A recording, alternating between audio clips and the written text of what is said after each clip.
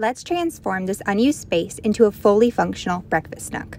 First, we started by building the built-in bench. The plan for this bench was to be the main seating for this area and also provide extra storage. The base of the frame was built out of 2x4s. We attached the base frame to the wall and also directly into the floor so that it was nice and secure. This is what the frame looked like after it was all finished. You can see that we left a spot for a vent extender.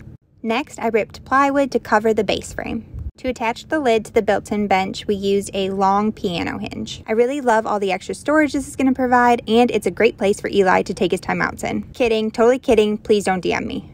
Once everything was built, I attached new baseboard and also this 1x2 strip of trim work to make it look just a little bit more finished. And this is why I hoard all of the extra materials from projects, y'all, because I had just enough extra shiplap from our kitchen backsplash project to cover the entire front of this built-in bench. Now I feel like it really flows with the rest of the kitchen. The best part is I only had to rip one little tiny piece at the end. Once all the shiplap was attached, I primed the entire thing with 2 coats of primer and then painted it this gorgeous rosemary green by Sherwin-Williams. Now that the built-in bench is done, we can move on to the lighting. I really wanted some cool sconce lighting, but obviously I didn't want to hardwire anything in.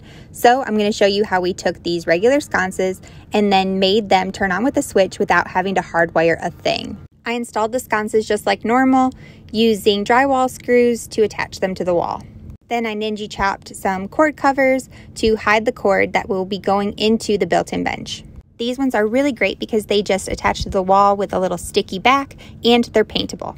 Now here comes the real magic. I used this switch and outlet that are wirelessly controlled by some kind of witchcraft to turn on these sconces from this switch. Ta-da! Now we have built-in breakfast nook lighting, but we're not done, y'all. Let's make over this $200 Facebook Marketplace table. I started by priming the entire tabletop with a light layer of primer. While that dried, I painted the base in alabaster. After the primer layer was dry, I started to add the wood grain using gel stain and my rubber wood grain tool. Once the wood grain layer was dry, I added another 2 layers of stain, then followed it up with sealer. The chairs also got painted alabaster, and that's it. No more wasted space. Now we have a fully functional breakfast nook with additional storage, and I absolutely love it.